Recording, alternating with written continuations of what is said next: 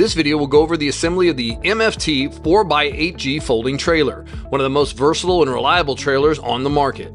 To assemble, you'll need two 16 to 21 millimeter wrenches or sockets, a Phillips head screwdriver, a rubber mallet, and pliers.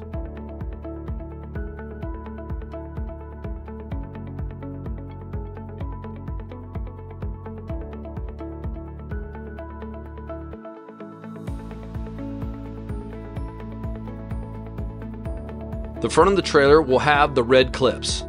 Secure the middle of the halves with 2 bolts and nuts. This will keep the halves in place during the assembly. Note, all bolts and nuts will be tightened after all are attached. Next, attach the 8 stake pockets with the M10 by 20 bolts and nuts. You can see the location of the 8 stake pockets now. Be sure that the base is facing up.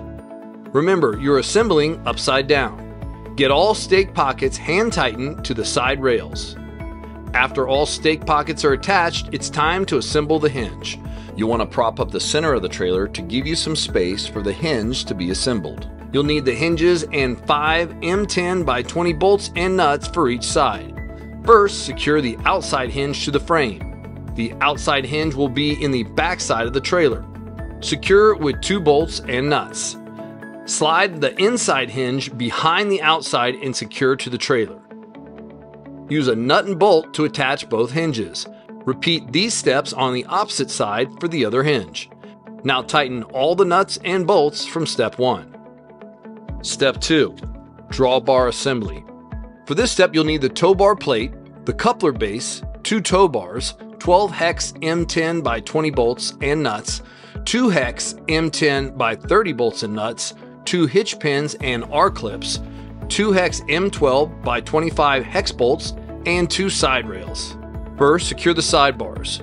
You'll need the M10 by 30s and the M12 by 25 bolts and nuts. Place the sidebar at the front of the rail and hand tighten bolts and nuts.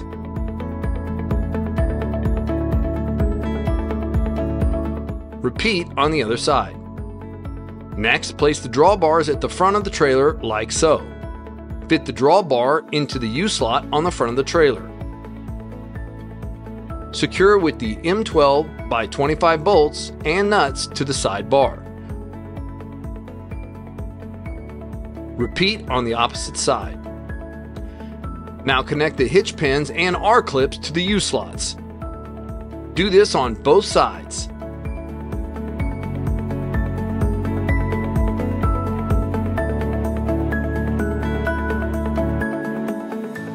Next, you'll connect the T-plate and coupler base. Place the coupler base below the tow bars. Secure with 6 hex M10 by 20 bolts and nuts.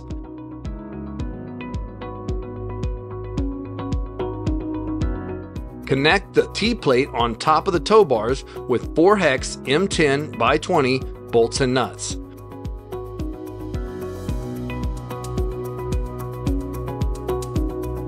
Tighten all bolts and nuts from step 2 with the wrenches.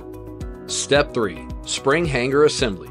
For this step, you'll need 2 spring hangers, 4 hex M10 by 20 bolts and nuts, 4 carriage bolts, M10 by 25 and nuts, and 2 hex M10 by 30 bolts and nuts. First, position the spring hanger towards the back of the trailer with the bracket facing outside toward the back of the trailer. Now secure the spring bar to the frame, attach the carriage bolts and hex bolts.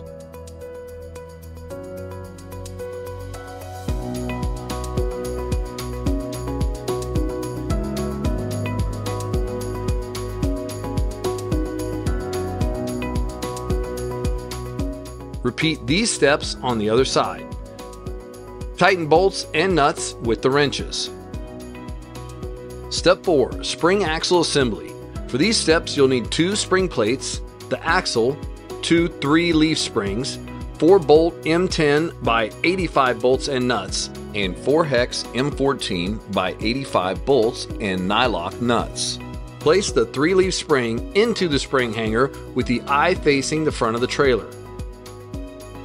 Secure with hex M13 by 85 bolts and nylock nuts.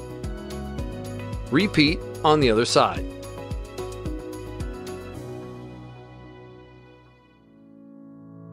Next, place the axle over the pegs on the 3 leaf springs.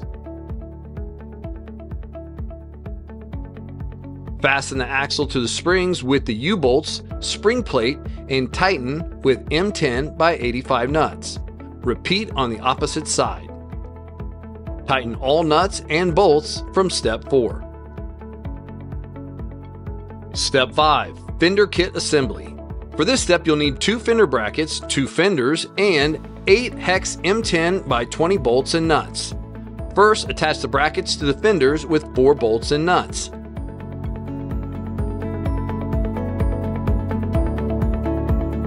Fasten the fender bracket to the spring hanger with the M10 by 20 bolts and nuts.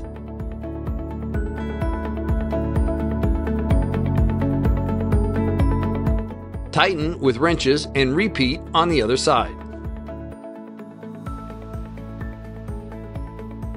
Step 6. Tire assembly. For this step, you'll need 2 tires and 2 cotter pins. First, remove the hubcap with the small pry bar. We used a flathead screwdriver and rubber mallet. Remove the castle nuts and washers from the axle ends. Slide the tire onto the axle with the lug nuts facing outward. Install the washer and castle nut to the axle. Hand tighten the castle nut, then tighten as much as you can with the wrench. Loosen the castle nut, then hand tighten again, and use the wrench again to verifiably tighten. Ensure the hole is accessible for the cotter pin, ideally by loosening gradually, not by tightening. Note, the tightening process is to settle the bearings into the hub in order to reduce overheating from friction. After it's tight, it's time to install the cotter pin. When the cotter pin is installed, reinstall the hubcap and secure with a rubber mallet.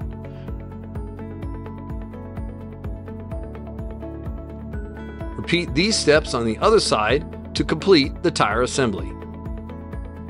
Step 7. Castor assembly.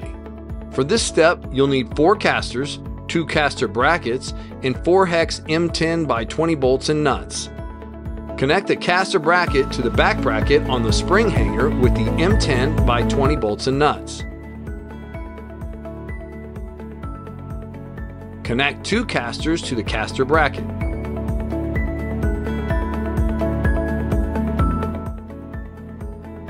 Tighten all bolts and nuts with wrenches. Repeat on the other side.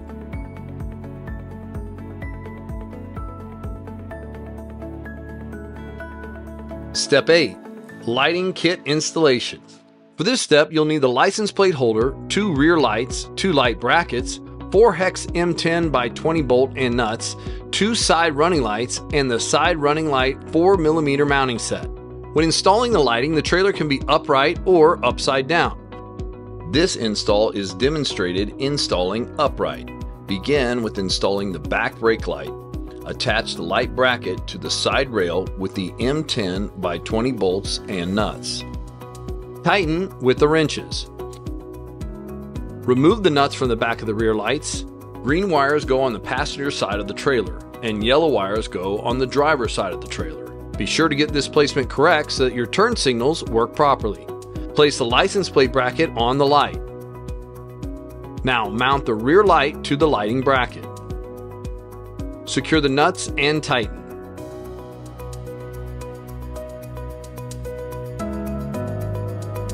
Repeat this step on the opposite side of the trailer for the other rear light.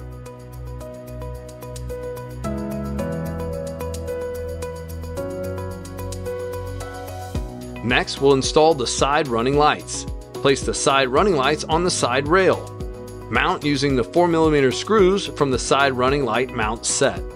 Use a screwdriver and a wrench to secure. Repeat on the opposite side to finish the side running lights. Step 9. Plug-and-play wire installation.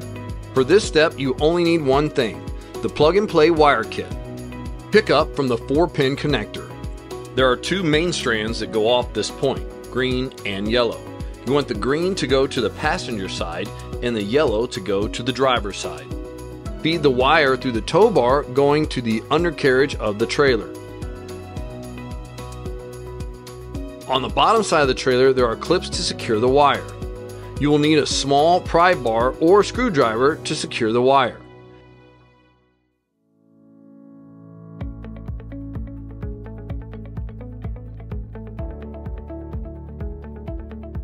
After the wire is in place, running all the way to the back brake lights, connect the white connectors from the black wire and side lights.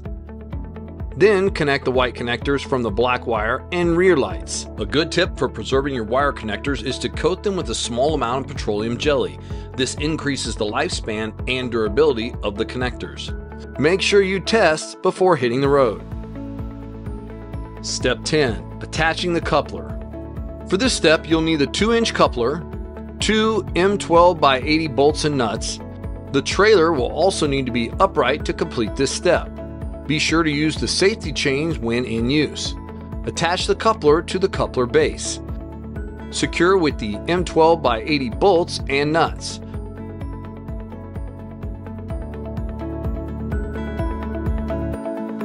Tighten with wrenches. Your trailer is now assembled. If you have any questions, contact our trained customer service team and support technicians. Forge your own path with DK2.